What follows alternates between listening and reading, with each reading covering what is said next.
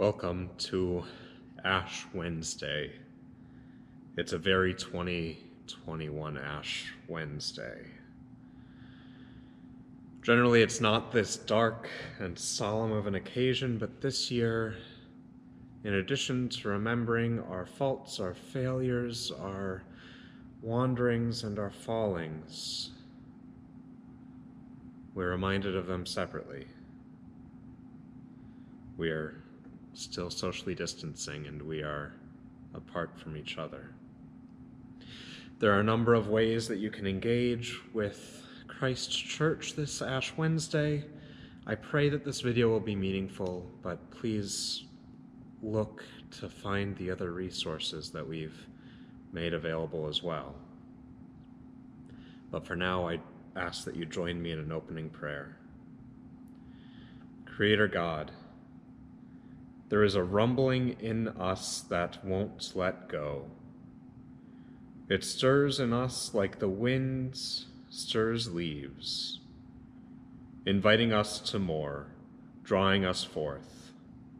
When we're quiet, we know that rumble is the Holy Spirit, dancing love awake in us. So we're here, and we're still, and we're quiet. And on this first day of Lent, we're asking you to draw near. As we hear your scriptures read aloud, open the door for us to move. Invite us in. Rumble us awake. Gratefully we pray. Amen.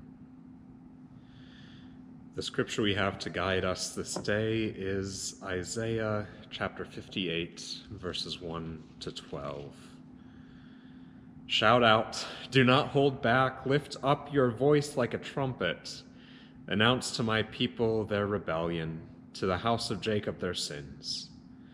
Yet day after day they seek me, and delight to know my ways, as if they were a nation that partaked in righteousness. And do not forsake the ordinance of their God. They ask me righteous judgments. They delight to draw near to God. Why do we fast, but you do not see? Why humble ourselves, but you do not notice? Look, you serve your own intent on your fast day, and oppress all your workers. Look, you fast only to quarrel and to fight and to strike with a wicked fist. Such fasting as you do today will make not your voice heard on high. Is such the fast that I choose, a day to humble oneself, is to bow down the head like a bulrush and to lie in sackcloth and ashes? Will you call this a fast, a day acceptable to the Lord? Is not this the fast I choose, to loose the bonds of injustice, to undo the thongs of the yoke, to let the oppressed go free, and to break every yoke? Is it not to share your bread with the hungry, and bring homeless poor into your house? When you see the naked, to cover them, and to hide yourself from your own kin. Then your light shall break forth like a dawn, and your healing shall spring up quickly. Your vindicator shall go before you, the glory of the Lord shall be your rear guard. Then you shall call, so the Lord will answer. You shall cry for help, and God will say, here I am. If you remove the yoke from among you, the pointing of your finger, the speaking of evil, if you offer your food to the hungry and satisfy the needs of the afflicted, then your light shall rise in the darkness, and your gloom be like the noonday. The Lord will guide you continually and satisfy your needs in parched places, and make your bones strong, and you shall be like a watered garden, like a spring of water, whose waters never fail. Your ancient ruins shall be rebuilt. You shall rise up the foundations of many generations. You shall be called to repair the breach and restore the streets to live in. Hear what the Spirit's saying to you this day. Amen. Lent is the beginning of a new season. Lent is a time of fasting, a time of intentionality, a time of looking to God with different lenses on. In our northern climate here, it's a time where we see suffering, where everything's a little bit harder, where sometimes our neighbors could use a little more care.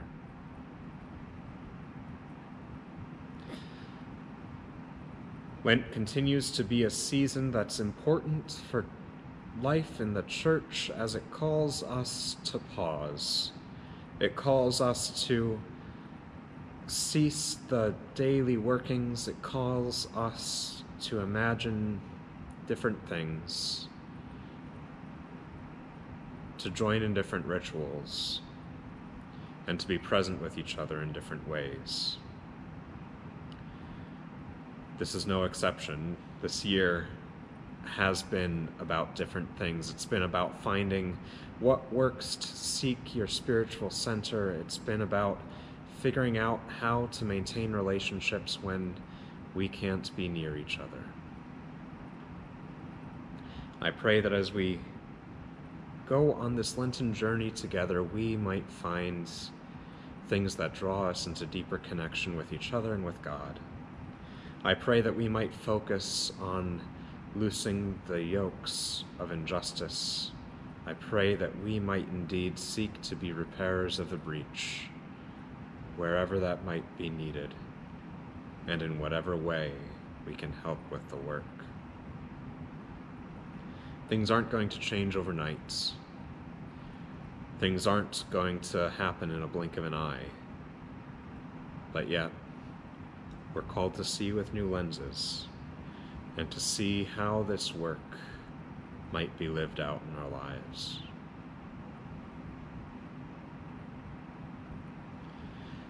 Generally, we take the palms from Palm Sunday of last year, burn them, and grind the ashes with oil to make the anointing ashes for this day. I have something different to propose.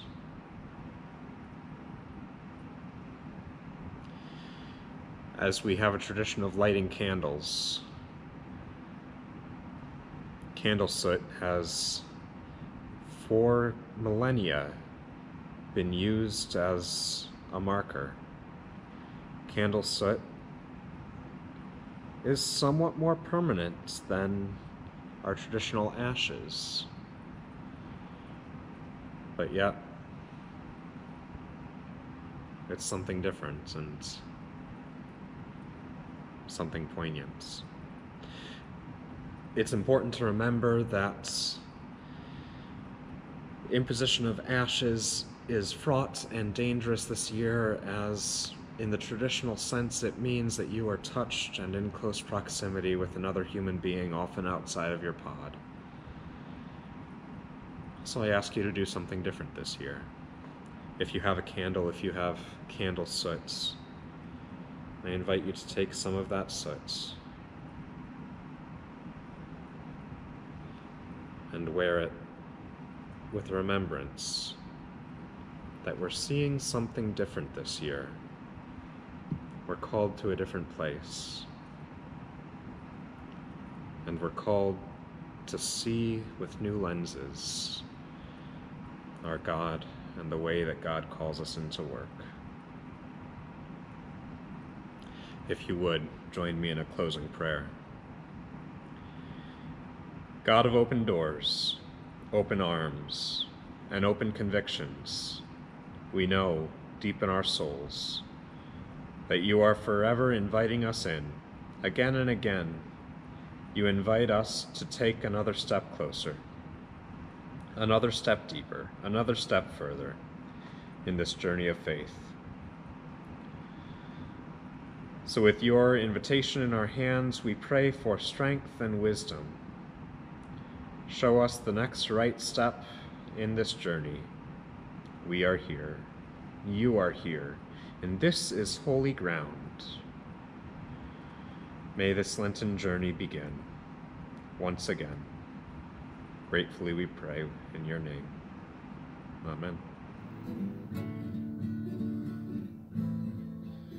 Take us by the hand and lead us through the desert sands. Bring us